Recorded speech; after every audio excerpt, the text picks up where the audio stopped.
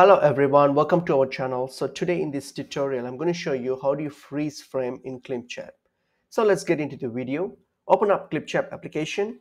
So once you have opened up, logged into your accounts, if you have one. So what you're going to do on your home screen here, so you can either create a new video or select from your previous videos here. For example, let me use this video here. So just select whatever video that you want to work on. Select that. So once I've already selected, so what I'm going to do now here is in this video here, if you want to freeze frame it, so technically freeze frame is a subscription feature, so you only get it if you have the subscription. But the worker, if you don't have a subscription, then there's a workaround which I'm going to show you now. So for example, if I'm going to freeze this frame here, so what I can do is firstly select the video, all right, like select it, and then go to speed option here, and then put it at the last, which means the slowest. Make it slowest, and then what you're going to do here is go to the frame that you want to freeze. So click on it and then try to zoom in as much as possible, like to the max. All right, just do that. So fully zoom in, and once you have already fully like zoomed in, so what you can do now here is you're going to place the cursor where you want to freeze the frame. So just I want to freeze up to this frame here.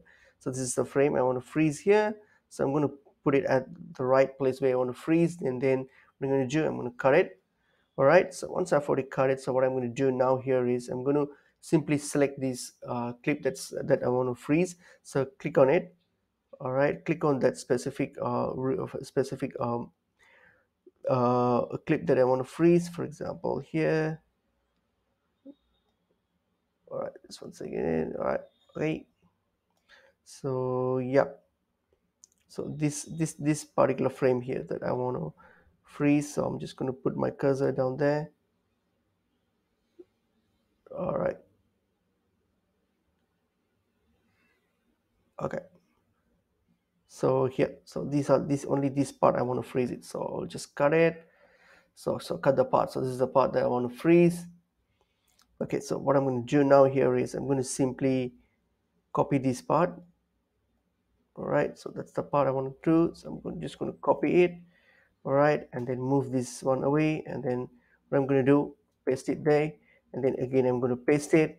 And then what you can do, you can just keep on pasting it as much as you want for the duration, as how much as you want. You can just keep on pasting it, and if you do that, then the same frame will be displayed, will be showing on here. So that's it. So if you can just paste it, so just do that.